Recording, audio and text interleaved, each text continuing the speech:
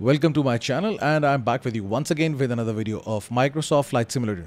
In this video today, I'm going to tell you how to connect the FMC of the Salty Simulations Boeing 747 with your Simbrief account, and plus how you can import the flight plan from Simbrief. It's going to be a short video focused for the beginners, so that I can enhance your experience of the flight simulation, and plus Salty Simulations Boeing 747. It's a very nice plane.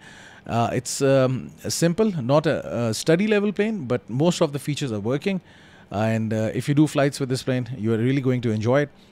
I'm also enjoying flying this plane a lot, and I'm thinking of doing more videos for this plane.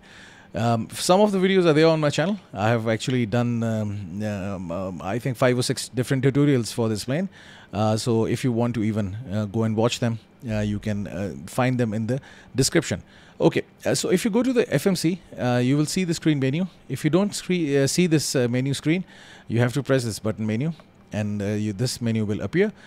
Over here you have to select this option Salty. Once you select it, you see this option Simbrief, and once you select it, you have to enter your Simbrief ID over here. You can find the Simbrief ID in your Simbrief account settings. If you go there, you will see this ID. Simply enter it over here, and that's it. Your FMC will be connected to the Simbrief, and then you can import the flight plan. Now I'm going to tell you how to import the flight plan. For this, you have to go to the FMC, and over here you will see all the options related to your ARAC cycle, and plus the model, and plus the nav data. Go to the index, and first of all, go to this page position. Enter your departure airport, which is OPIS in my case, Islamabad International Airport. Enter the GPS coordinates. I have actually done a video how to configure the FMC, so if you're not really familiar with it, you can also go and watch that video. But this video will also cover, I think, most of the parts.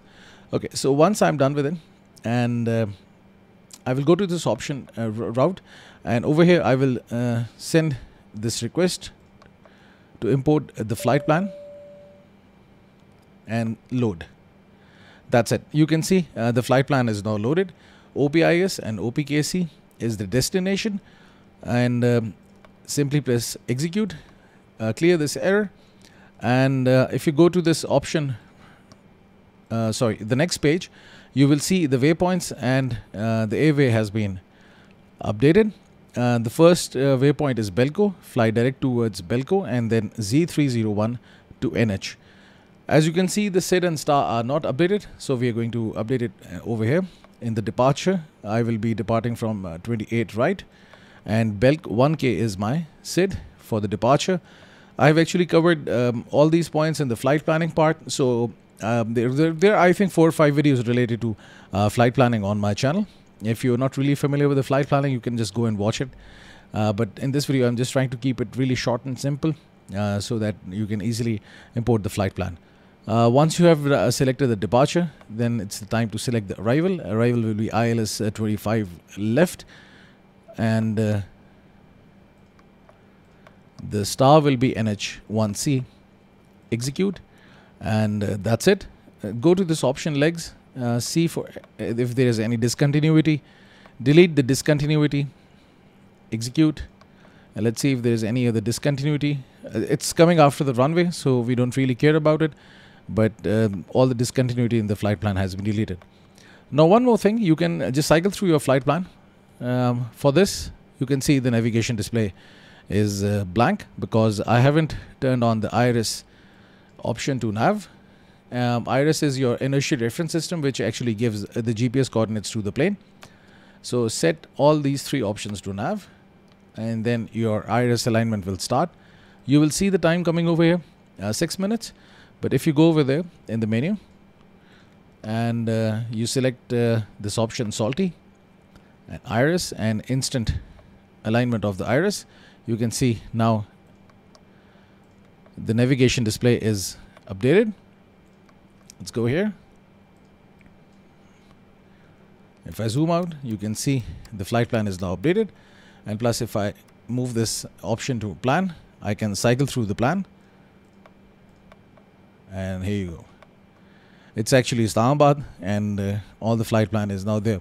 Sorry, this is Islamabad, yes, and then Karachi.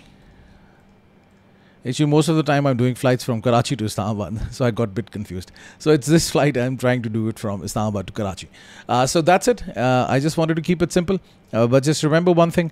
If you go back to this option, initial reference, remember you have to enter this information. Once you import the flight plan, only the waypoints and the airways are updated. But you have to select the set and star and plus the takeoff performance. Let's say cruising altitude will be 38,000 feet, FL380 for this flight. Cost index is coming as 100. I think you can change it. Yes, you can keep it at 20. Reserves, you can check it in the flight plan. For me, it's 1 ton. And the thrust limit is there. Takeoff, flaps will be 10. And V1, VR, and V2. And that's it. So you have all the information entered in the FMC. Now you can just fly this plane to the destination and you can enjoy this flight.